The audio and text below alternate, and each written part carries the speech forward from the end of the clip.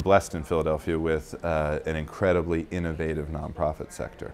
And so what we hope to do here today is really bring that innovation to the forefront, give people a chance to talk about the ways in which they're innovative, and then diffuse that innovation throughout our networks. I'm really gratified by the turnout. We have a sellout registration of 125 people with us this morning, representing about 89 different organizations in the greater Philadelphia area.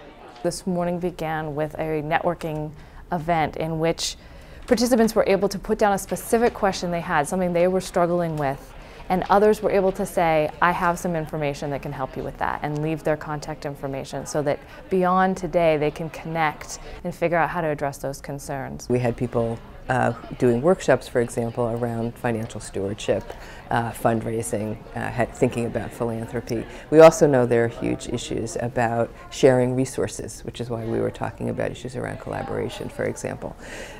Board recruitment, how do you get people on the board who will be both ambassadors but also potential givers to the organization? How do you continue to inspire people so that they also will join organizations and be part of organizations? One thing I want to say really clearly up front is that it is not your job as a nonprofit leader to write a theory of action for your organization. In fact, that's the last thing you want to do.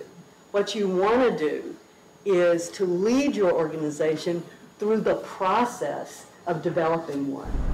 There is never a conversation that I'm ever part of in the nonprofit world where the first question or the first thing that comes out of people's mouth is there never enough resources. It is the most. But I want to ask the panel right from the outset, what do you think about this topic that everybody says there's never enough resources, and what's perverse about that comment is that we're living in a time when there's never been more resources in the world generically. Pete, please take it away. Resources is actually a really good way of putting it. But unfortunately, a lot of conversation does happen around finances. Some of the research that we've been doing is actually showing how nonprofits can achieve scale, effectiveness, and do so sometimes at a significantly lower budgets because they actually engage and manage volunteers well. And I always like to say money isn't a resource. You take money off the table, it's what it buys. And you don't have to buy all resources. One of the things that's so interesting about this sector that we work in is that not only are we a sector, like business is a sector and government is a sector, we also are the gathering place for some of the really big intractable issues in the world.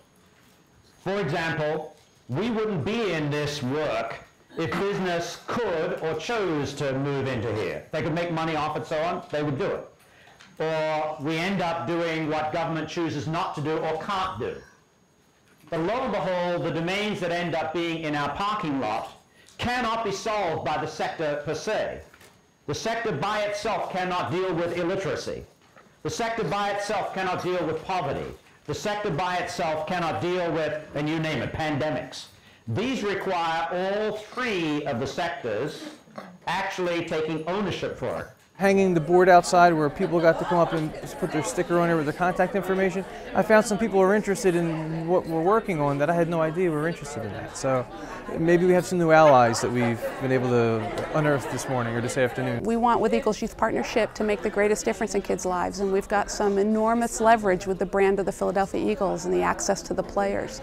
So while we're really proud of what we're currently doing, the big questions I hold are really about are we really maximizing the leverage? Are we doing everything we can? Are we doing the best we can for the kids that we're serving? And so those kinds of questions have a home here. You can hold those here and have debate and talk about scale and breadth versus depth, all of those kinds of questions. It's hard to fit into the day, in the day-to-day. But here there's a lot of room for it, and those ultimately are the most important questions.